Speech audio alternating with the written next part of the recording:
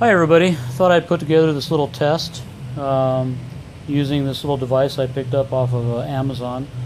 It tells you whether or not a magnet's polarity is north or south. And we apply this magnet tester to the north side of an A2 magnet and it shows north. To the back side of it shows south.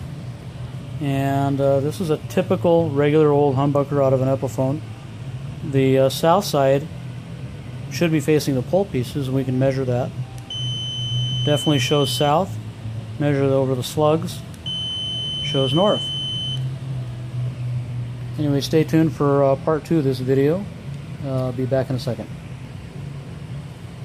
Okay, I'm back. This is my Epiphone Gold Top, Traditional Pro.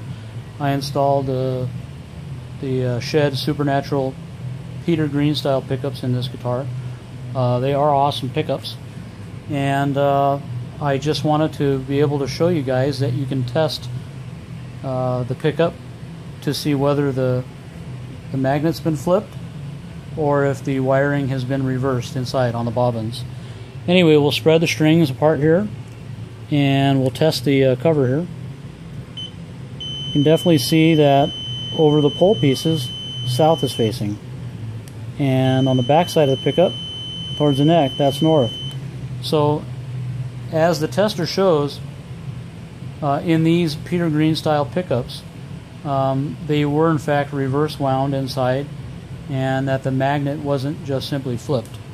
And some people think you get a better sound with the wiring, and I can certainly attest to that. The fact that there's no volume drop off like you would encounter with some of the magnet flipped versions of the Peter Green pickup.